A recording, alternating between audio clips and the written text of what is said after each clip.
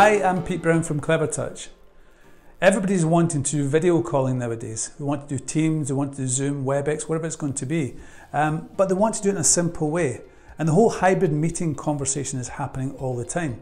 So what I'm going to do today is show you how I personally use it with using the Clevertouch panel.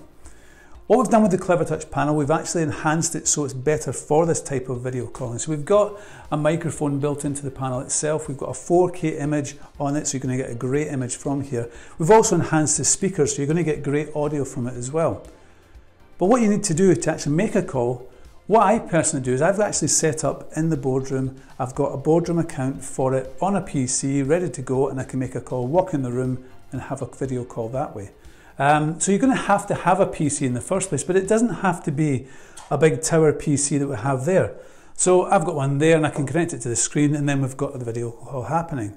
But what we've also got is we've got a slot-in PC that you can stick into the side of the screen. It then becomes one big part of the panel itself. One button press, I'm into the video call itself. So that's fair enough. It's great walking in there making a video call, but a lot of people want to use their own device because a lot of the content's on their own device as well. So what we've done here, we have built into the panel a little USB hub. Now imagine when I was in the house for the last 2 years making video calls, I was used to the fact that I can actually use the camera and I can use the microphone built into my laptop. Used to doing that, it's very simple to do. We all know how to do it nowadays.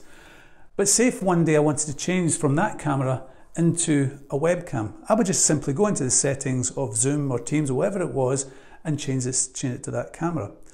What we've done is we've added a little USB hub in here with 2 ports on the front and 2 ports on the back. And what that means is if I plug any device into it, so it could be I've plugged in a camera here, I've got the microphone, I've maybe got a wireless keyboard on there as well.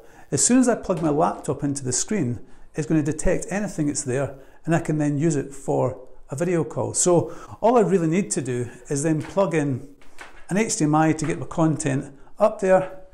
The USB is then the thing that's going to give me touch on the screen so I can move things about if I wanted to. And it'll also allow me to connect to this USB hub. I can also, if I wanted to, do over one singular cable. So USB-C will allow me to do that as well. I plug this USB-C into there. What it'll do is auto switch to my laptop, and suddenly that's going to detect all the things I want to detect, the keyboard, the camera, the microphone. And then what I can do is I've actually got a scheduled call here. I could start my own call if I wanted to, but I could then join this call. And then I have my colleague James somewhere else where he can actually join it. So I can actually turn on the camera and you will see the camera that's up here and the audio is coming from the panel as well. I'll join this call. And then suddenly what we're going to do is we're going to see a video call, and my laptop, which is sitting down here, is the thing that's making the call. I'm using my microphone from the screen, I'm using the camera from the screen, I'm using the speakers from the screen, and my content's up there as well. So that's how I would do it, and that's how I'd get James on the call and say, hello James, how are you? And that's us. That's me making a video call using either the panel or my laptop, but using that USB hub.